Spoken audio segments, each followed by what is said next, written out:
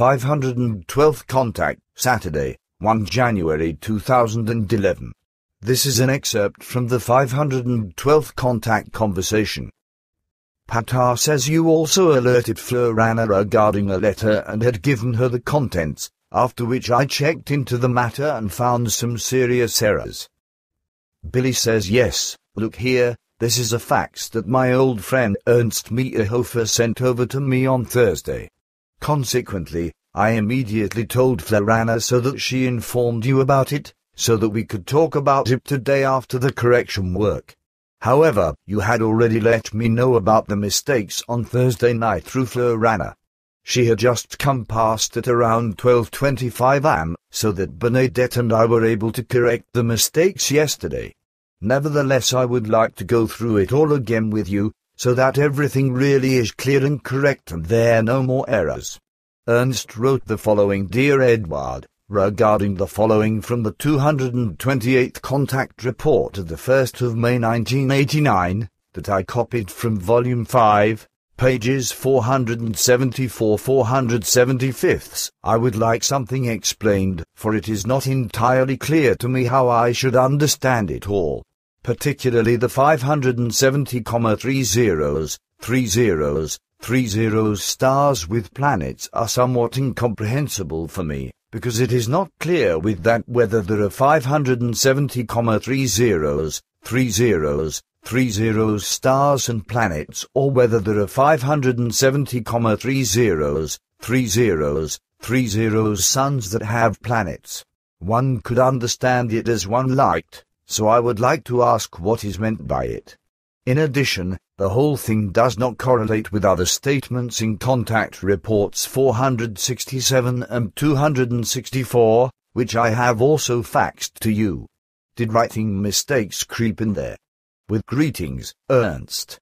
Billy says Patar and you and Semyaza, you said that our Milky Way has 570,30 stars with planets, but that there were only about 7,30 smaller and larger solar systems with planets upon which higher life exists.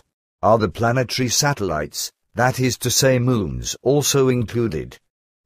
Quetzal says yes, because there are in certain solar systems with huge central stars, gigantic planets with immense gravitation which themselves are too big to be able to carry higher life, but their moons are however very well positioned to do so. For your understanding, we call these life-supporting objects not moons however, but planets. Billy says probably just because they are actually planets of a mother planet, or... Quetzal says that is correct.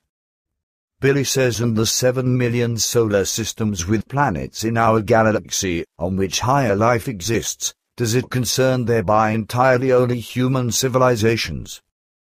Quetzal says no. The universe with all its galaxies is very thinly populated with human life forms, with all space and time shifted dimensions, respectively, all existing space-time fabrics included. Many planets and moons carry only very low, microorganic life or only forms of life such as animals, birds, fish, beetles and insects etc. which have nothing to do with higher life. Billy says then I have misunderstood something, because I was of the view that you have always spoken of the fact that it concerned human life forms only. Quetzal says then you succumbed to a mistake if you assumed that those approximately 7,30 solar systems with their planets are only to equate with human civilizations. Maybe you have really. Billy says, misunderstood something. Quetzal says I wanted to say that in this galaxy they are only 2,630 known to us, but additionally there are 1,141 30 from other galaxies known to us that should also be included. Of the actual low-developed civilizations in this galaxy, which you call the Milky Way, 1,040 are known to us. Universe-wide in your material space-time structure, our scientists estimate that about 6,30 to 7,30 three zeros, three zeros, three zeros. Human civilizations of high and low form probably exist. 467th Contact of Monday, 28 June 2008, Volume 23. Billy says Quetzal said to me recently that your newest computations produced a number of approximately 430,3 zeros, three zeros, three zeros regarding the number of stars in our Milky Way. What is the size of the number for the Andromeda Nebula? 264th Contact of Thursday, 14 May 1998. Billy says then just not. Here is the provisionally last question. What are your calculations concerning the number of the stars in our Milky Way? Patar says we do not possess exact data, but rather only estimated figures. Billy says, and what does your science of astronomy also estimate how many stars there are in the Milky Way?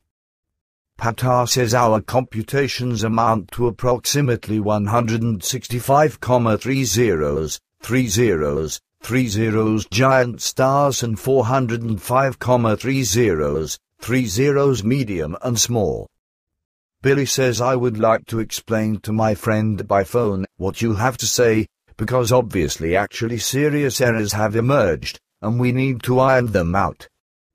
Patar says the errors in the 228th Contact report are known to me, because I checked again everything on Thursday, including Quetzal's explanation, which unfortunately, as a result of POS, resulted in the confusing statement, 570,3 zeros, three zeros, three zeros stars with planets. Firstly, the number 570 is wrong, because the correct figure is 587, and secondly, after billion stars, there should not be, with, but, and. In the 467th report, in regard to the stars, is wrong, because it should correctly say, in regard to the planets.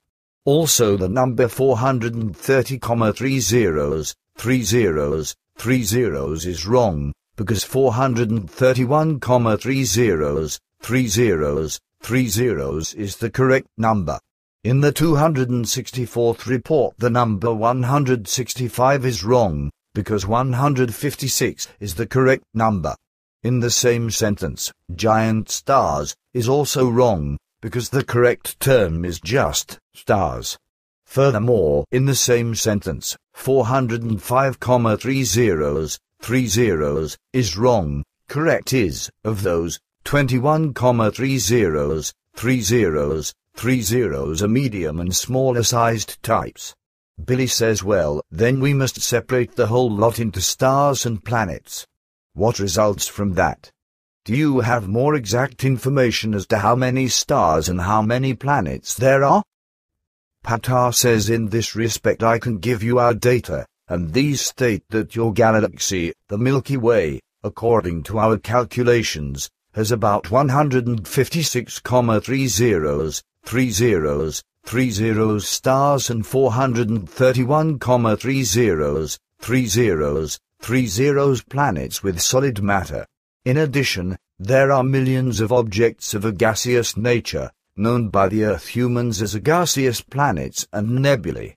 The principal normal stars, which are comparable to Sol, must be calculated to be about 21,3 zeros, three zeros, three zeros, and only in their sphere of influence are many forms of higher life possible. Furthermore, there are even larger and many times brighter stars than these, just as there are also some which even surpass those that are greater and brighter in their mass and brightness. Also overwhelmingly huge suns exist which, however, form from conglomerations of suns. Small stellar objects exist such as neutron stars, white dwarfs, red dwarfs and brown dwarfs within whose sphere of influence no higher life develops. Of these 156,3 zeros, three zeros, three zeros stars, about 7,3 zeros, three zeros are smaller and larger solar systems, which have planets and planets upon which higher life is supported. Some of the smaller and larger solar systems have several planets and planets upon which higher life exists, whereby the number of life-supporting planets and planets greatly increases. Billy says Quetzal said that there are 2,630 highly developed civilizations and 1,040 low-developed civilizations within our Milky Way. Does this apply to the whole galaxy? Patar says no, it applies only to those highly and lowly developed civilizations that are known to us. The full number of all higher and lower civilizations will likely run into a multiple of that. Part 2. Billy says, but now I am still interested in what Zafinat has said regarding my question about television, computer and internet technology. Have you been able to give him my question? Patar says certainly, and he has explained some things to me, but said that he had concerns about whether his response should be made public, so therefore you would have to decide whether you want to disclose his answer openly or not. Most recently, our talk was indeed of the sense that it is not to be discussed openly. Billy says I remember this of course, however, I have considered the whole thing thoroughly several times and have come to the conclusion that will indeed be better if we talk openly about it because it could only be useful for many people if they know the facts by which they can control themselves consciously and prevent various things. Patar says as you wish, but it could be dangerous in certain respects for you. Billy says I accept that. Patar says then I can talk openly. Thus Zafinat explained again that on the earth a religious sectarian organization works together with a certain secret service to manipulate the people via television, computers and the internet as they wish. Not only are television equipment and many monitors manipulated so that the organization can see directly into the room and observe and listen to everything, where the respective device is located, but the computers are also manipulated at will. However, regarding the computers it means that these can be controlled from outside and impaired, if that is the wish of the organization concerned. This has been the case for many years, whereby you also have been affected by it with your computer, which was penetrated in order to disturb your work, such that with certain writings, articles and books that deal with religious and sectarian delusion, serious mistakes have been inserted or important facts deleted. Even pure computer disturbances are practiced with you, whereby even faults can occur. The whole thing, however, goes even further, because the mentioned secret service religious sectarian organization also intervenes in the lives of all users of televisions, monitors and internet users and manipulates them. This organization, which is protected in a secret service manner using all the rules of the art, has achieved worldwide admittance by means of its countless number of manipulated devices into the consciousness of the people and steers their behavior in many areas. As, for example, before in cinema and video films, etc., individual pictures of food and consumer goods were inserted that were registered into the subconsciousness of the spectator audience that resulted in the food and items being purchased commercially. This is done today in a similar manner by the said organization. With it the technology is so far developed with the assistance of the Secret Service concerned and their technicians and electronics engineers, programmers etc. The television sets, certain types of monitors as well as the entire internet can be abused for their own purposes.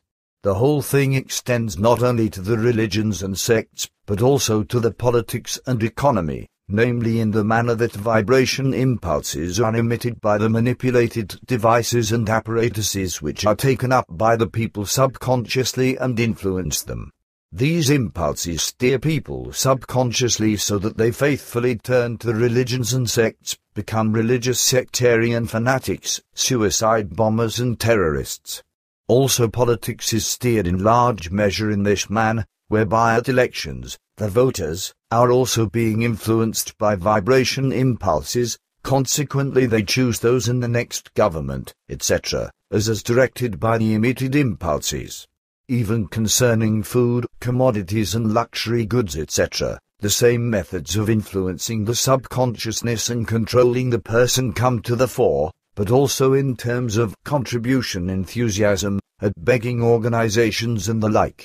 Also disharmonious as well as religious sectarian music is steered in this manner, and through vibration impulses leads to mass hysteria etc. Today there is hardly anything that is not used to influence people subconsciously and to drive matters, actions and behaviors that are not self-determined, but criminally determined by the thoughts and aspirations of those who gain some profit from it. Very many people are to such a degree no longer capable of their own decision-making, which they do not notice however, that therefore they do things and maintain thoughts that are given to them subconsciously by vibration impulses. Billy says and probably hardly anyone can resist against it, because everyone assumes that he acts according to his own will. Patar says this is right, because everything happens within the subconsciousness. Billy says it should nevertheless be possible however that the human being can defend against it, I assume, or. Patar says that is correct, but a clear consciousness is required which does not allow itself to be affected by vibration impulses of any kind. This includes open advertising and advertisements of all kinds, that are designed to entice people into doing certain things, actions, deeds and purchases etc. Billy says in a time since past, when I still went now and then to the cinema, the films were manipulated so with pictures that the spectators ran off during the breaks to buy ice cream, nuts, chocolate and Coca-Cola because they were urged to do so by the inserted pictures that penetrated into the subconsciousness. One day, when these rotten activities became public, the film manipulations concerning the inserted pictures became banned. Patar says this is right, however, now the whole thing repeats itself in the manner mentioned by Zafinapunic, namely many times more extensively than at the time when cinema films were still being manipulated. And what regrettably appears with the whole reprehensible thing, is the fact that worldwide, to the whole population of the earth, nothing is known of it and of their manipulation in this shameful manner. Billy says now I know this. I also understand why in politics the wrong people usually get at the helm of government. And it makes me understand why, during a sale of all kinds of goods and department stores, etc. hysterical masses get into a purchasing fury and also buy many other unnecessary things. Also it becomes understandable why, in today's time, so many humans still cry for the death penalty and endorse wars, as well as commit terror and suicide attacks etc. Also the fact that the believers of religions and sects as well as the members of extreme right and left groups become more fanatical and do not shrink back from Gewalt 1, murder, torture, robbery and destruction etc. thereby has become explicable. All this leads to constantly increasing and ever more comprehensive discord. Consequently, it is also no wonder that disastrous riots are ever more prevalent, since for about 2.5 decades a purported music has reached people worldwide that is entirely disharmonious, by which these people become more active in Gewalt, unscrupulous, conscienceless and indifferent to each other.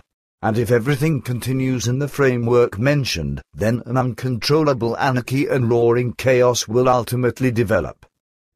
Patar says these relationships actually exist, and so can your last remark also become reality. The end.